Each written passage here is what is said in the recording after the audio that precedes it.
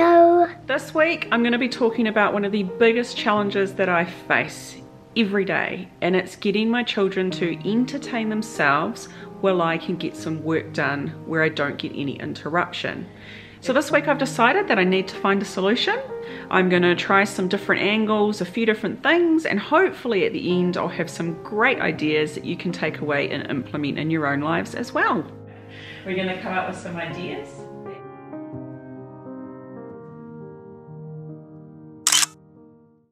Hey, I'm Amy and welcome to my channel.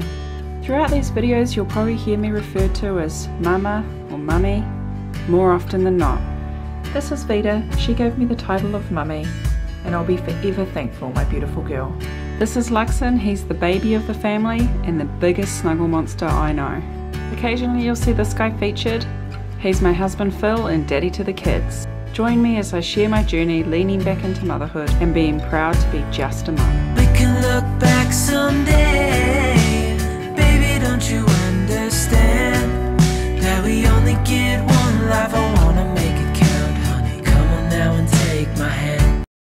So as every good mum does, I jumped onto Dr. Google and I typed in, how do I get my child to entertain themselves? And so from what I read, this is very normal behavior, but there are a few main reasons that cause this to sort of go into overdrive, and I thought I'd quickly cover off on these before we get started on our journey today. The first is your child is simply wanting some affection and in need of it. It's that simple. The second is that they're feeling abandoned for some reason and they require additional comforting. The third is that they're simply struggling to entertain themselves and they just haven't learnt the skill to play by themselves. And the fourth is that they're going through a major or a minor life adjustment. There's something happening in their life that is very different and a big change, and they just find that being around you and engaged with you helps to limit the amount of anxiety that comes with that change. So if we jump back into my problem, I guess you could say that 3 and 4 are probably the things that are in play for me. The third one is that obviously Vita hasn't learnt the art of entertaining herself, and the fourth example of having a big life adjustment and the fact of coming from daycare into a homeschooling environment would pretty much be bang on the money. So I think that's what we've got in play at the moment. I guess after realizing it's normal and understanding that there's nothing wrong with my child, I figure I have two choices. I can work from 8 p.m. to 8 a.m. while the kids are sleeping, or I can find a way to incorporate some pockets throughout the day where I can get some uninterrupted time. So obviously I choose option 2. I'm going to go through today a few of the things that we've tried in the last couple of weeks to help me get back some more time during the day that's uninterrupted. So the first thing that we've been trying is what we call experts in your network, and what we've been looking at is the people in our lives that can offer some really great skills to Vita.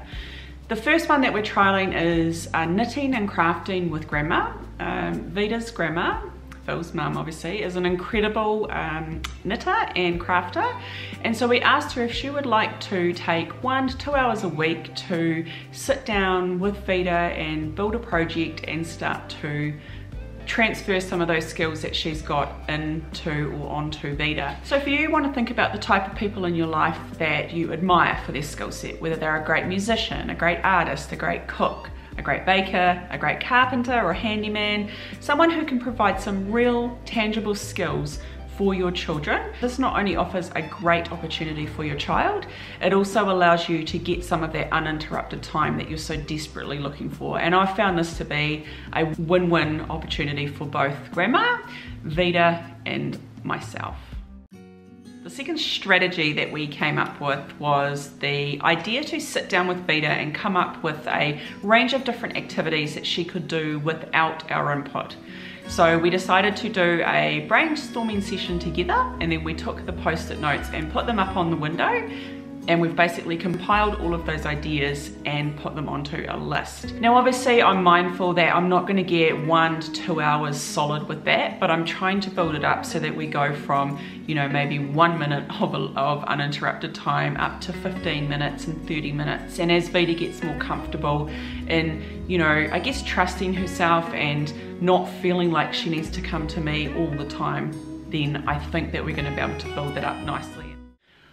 Okay, so lastly, I wanted to talk about why I chose this approach. Obviously, the experts in your network seem to be an obvious choice for me, and I hope that this is something that you can take away and implement in your own lives with your own children. I think in recent years we've moved away from the whole motto of it takes a village to raise a child, and I think one of the things that I really like about this is it feels like I'm moving a little bit back towards that. I'm looking at the people in my life, and to be honest, most of the time it turns out to be the retirees or the people who aren't working full-time because they've got the time to invest that back. The second approach to getting Vida involved in the process of coming up with ideas for herself was in business. To implement any good change, I feel like you've got to get buy-in from your team, and so I wanted Vida to feel like she was part of that process, part of the change, so that when she was asked to pick one of those activities, she felt invested in it and she felt like it was partly her idea. I want her to start to feel confident in her choices, and I just feel like getting her involved in that process was a really good option, and she really enjoyed it. I think what's most important for me is that I see my daughter coming up with her own ideas and being able to execute on them. So yeah, all in all, I'm really happy with the process that I chose this week, and I hope that you enjoyed watching. If you've tried anything with your own children, please comment in the box below. I'd love to hear your ideas and how you tackle trying to get time for yourself. As always, have a wonderful week. If you haven't subscribed, please do so. Hit the like button below and share with any friends or family that you think would enjoy following our adventures of homeschooling. Have a wonderful week, and I'll see you all back here next week. Hey darling, we could get out of town, see the beautiful world around, wanna see it now. Pack our bags and get in that car, leave a little note and we'll drive real far.